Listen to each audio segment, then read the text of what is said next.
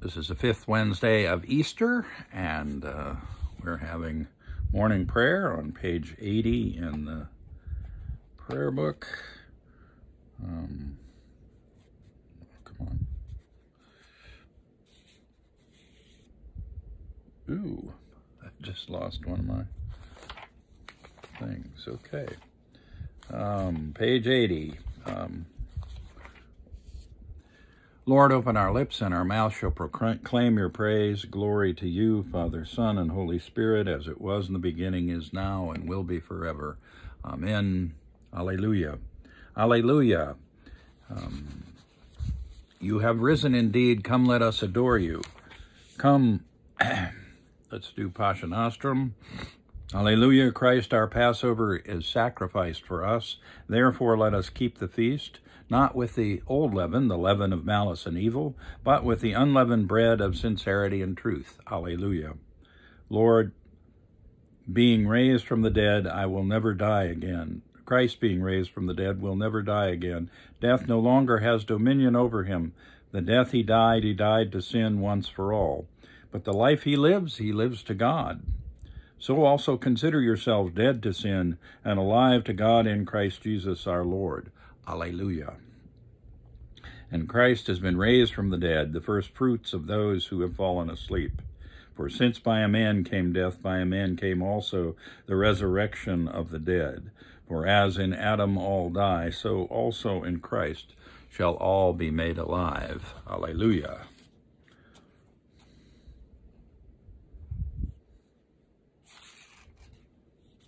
Okay.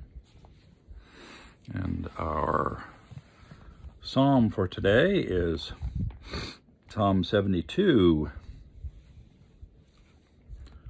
up in praise of the King of Israel. Give the king your justice, O God, and your righteousness to the king's son, that he may rule your people righteously and the poor with justice, that the mountains may bring prosperity to the people, and the little hills bring righteousness. He shall defend the needy among the people. He shall rescue the poor and crush the oppressor. He shall live as long as the sun and moon endure, from one generation to another. He shall come down like rain upon the mown field, like showers that water the earth. In his time shall the righteous flourish. There shall be abundance of peace, till the moon shall be no more. He shall rule from sea to sea, and from the river to the ends of the earth. His foes shall bow down before him, and his enemies lick the dust. The kings of Tarshish and the isles shall pay tribute, and the kings of Arabia and Saba offer gifts. All kings shall bow down before him, and all the nations do him service. For he shall deliver the poor who cry out in distress, and the oppressed who has no helper. He shall have pity on the lowly and poor. He shall preserve the lives of the needy. He shall redeem their lives from oppression and violence, and dear shall their blood be in his sight. Long may he live, and may there be given to him gold from Arabia. May prayer be made for him always, and may they bless him all the day long. May there be abundance of grain on the earth, growing thick, even on the hillsides. May its fruits flourish like Lebanon, and its grain like the grass from the earth. May his name remain forever and be established as long as the sun endures. May all the nations bless themselves in him and call him blessed. Blessed be the Lord God, the God of Israel, who alone does wondrous deeds. And blessed be his glorious name forever. And may all the earth be filled with his glory. Amen. Amen.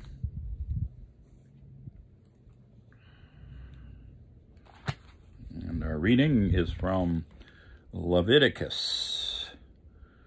Yes, Leviticus. And the Lord spoke to Moses, saying, Speak to all the congregation of the people of Israel, and say to them, You shall be holy, for I, the Lord your God, am holy. You shall each revere your mother and your father, and you shall keep my Sabbaths. I am the Lord your God.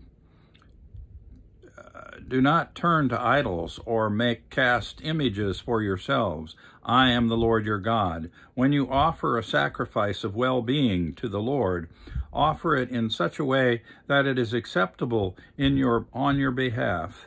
It shall be eaten on the same day you offer it, and on the next day, and anything left over until the third day shall be consumed in the fire. If it is eaten at all on the third day, it is an abomination. It will not be acceptable.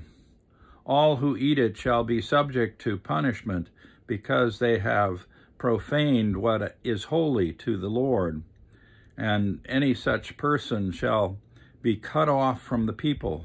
When you reap the harvest of your land, you shall not reap to the very edges of your field, or gather the gleanings of your harvest. You shall not strip your vineyard bare, or gather the fallen grapes of your vineyard. You shall leave them for the poor and the alien. I am the Lord your God. You shall not steal. You shall not deal falsely. You shall not lie to one another, and you shall not swear falsely by my name, profaning the name of your God. I am the Lord. You shall not defraud your neighbor. You shall not steal. You shall not keep for yourself the wages of labor until morning.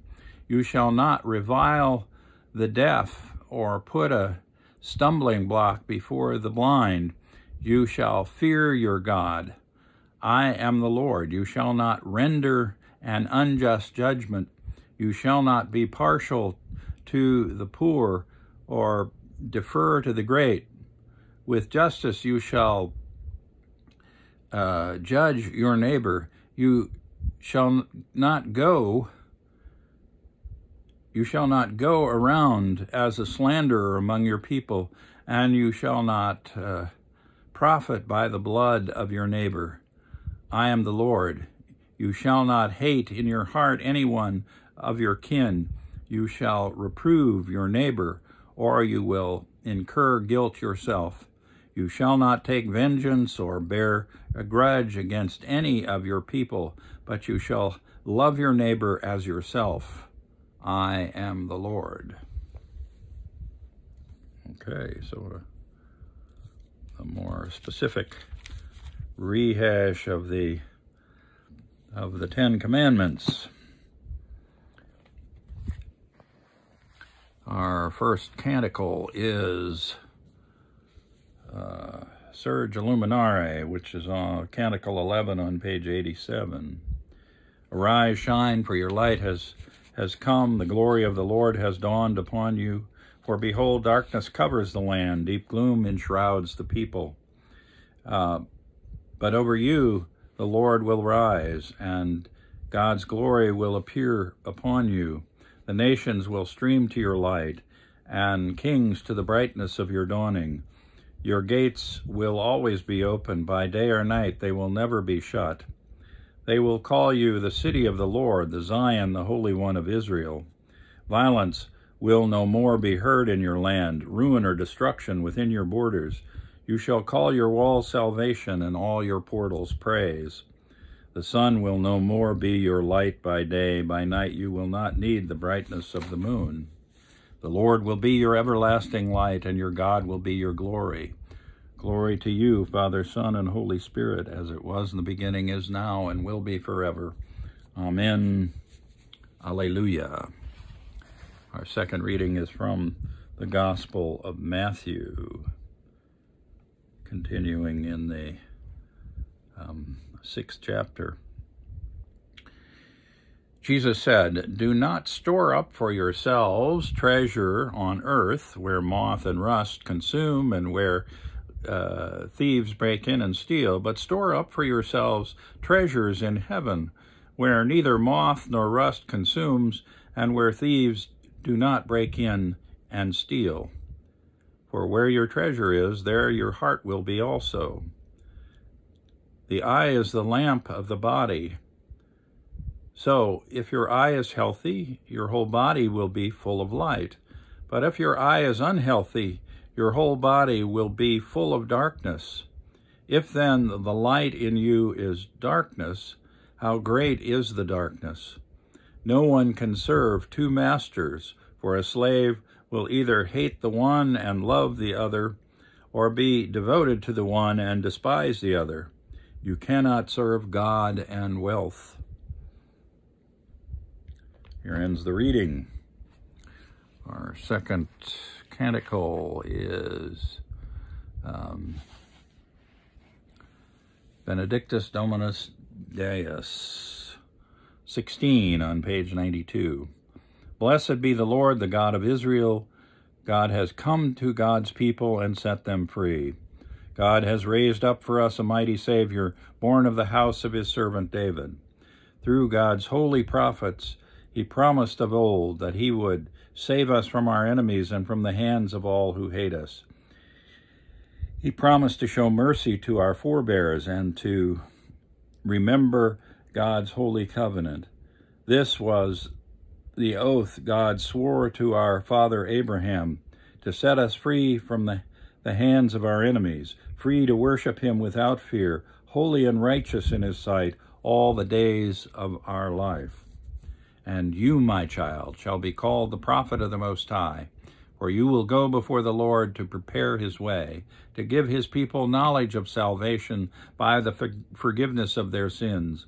In the tender compassion of our God, the dawn from on high shall break upon us, to shine on those who dwell in darkness and the shadow of death, and to guide our feet into the way of peace. Glory to the Father, and to the Son, and to the Holy Spirit, as it was in the beginning, is now, and will be forever. Amen. Alleluia. The Apostles' Creed on 96. I believe in God, the Father Almighty, creator of heaven and earth. I believe in Jesus Christ, his only Son, our Lord. He was conceived by the power of the Holy Spirit and born of the Virgin Mary. He suffered under Pontius Pilate, was crucified, died, and was buried. He descended to the dead. On the third day he rose again. He ascended into heaven and is seated at the right hand of the Father. He will come again to judge the living and the dead. I believe in the Holy Spirit, the Holy Catholic Church, the communion of saints, the forgiveness of sins, the resurrection of the body, and the life everlasting. Amen. The Lord be with you, and also with you. Let us pray. Our Father in heaven, hallowed be your name. Your kingdom come, your will be done, on earth as in heaven. Give us today our daily bread. Forgive us our sins, as we forgive those who sin against us. Save us from the time of trial, and deliver us from evil. For the kingdom, the power, and the glory are yours, now and forever. Amen. Show us your mercy, O Lord, and grant us your salvation. Clothe your ministers with righteousness, and let your people sing with joy.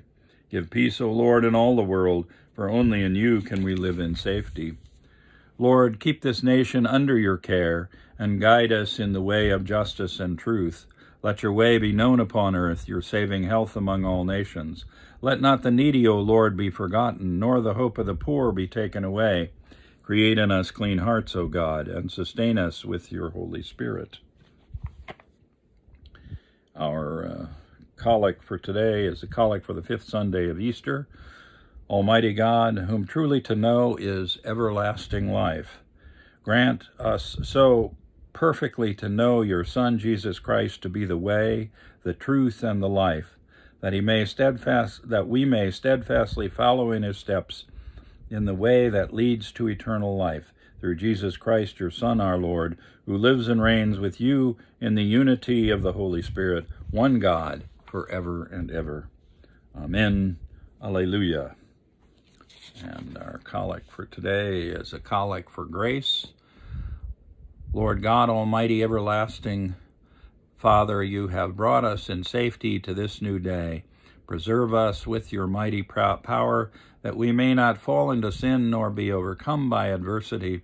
And in all we do, direct us to the fulfilling of your purpose, through Jesus Christ our Lord. Amen. A collect for mission. Almighty and everlasting God, by whose Spirit the whole body of your faithful people is governed and sanctified, receive our supplications and prayers, which we offer before you for all members of your holy church, that in their vocation and ministry they may truly and devoutly serve you, through our Lord and Savior, Jesus Christ. And we pray for the dead, especially those who have died in this time of pandemic of the coronavirus, COVID-19. And we pray for all those who are ministering to them in this time of isolation and separation. Pray for Johnny and Ann and Eric, for Andrea and Sally and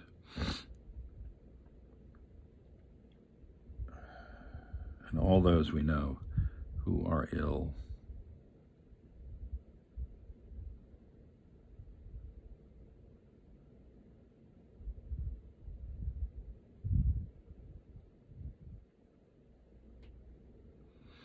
And we pray for those who are ill.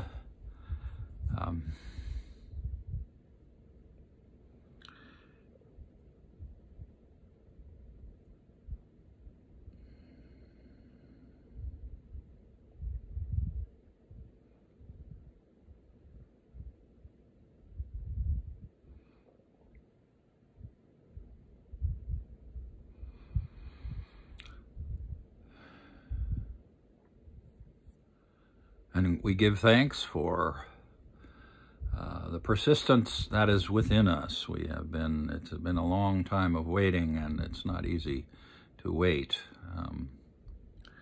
But we are called upon to wait upon the Lord, and so we wait. And we give thanks in that time. Give thanks for God's blessings.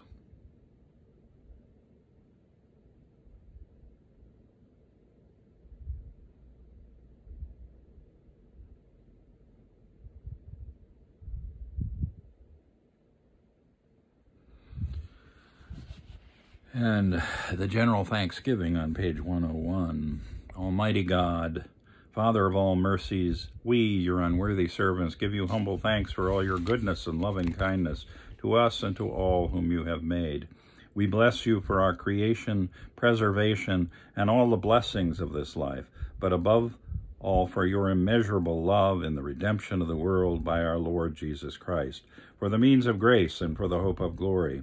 And we pray, give us such an awareness of your mercies, that with truly thankful hearts we may show forth your praise, not only with our lips, but in our lives, by giving up ourselves to your service, and by walking before you in holiness and righteousness all our days, through Jesus Christ our Lord, to whom with you and the Holy Spirit be honor and glory throughout all ages.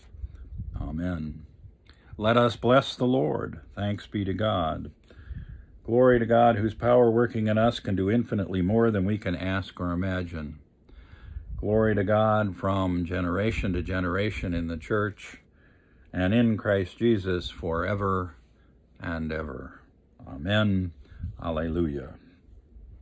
I hope you will have a blessed day today.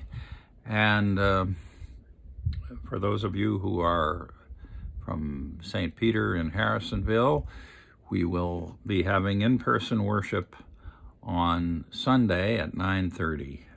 It will be a communion service.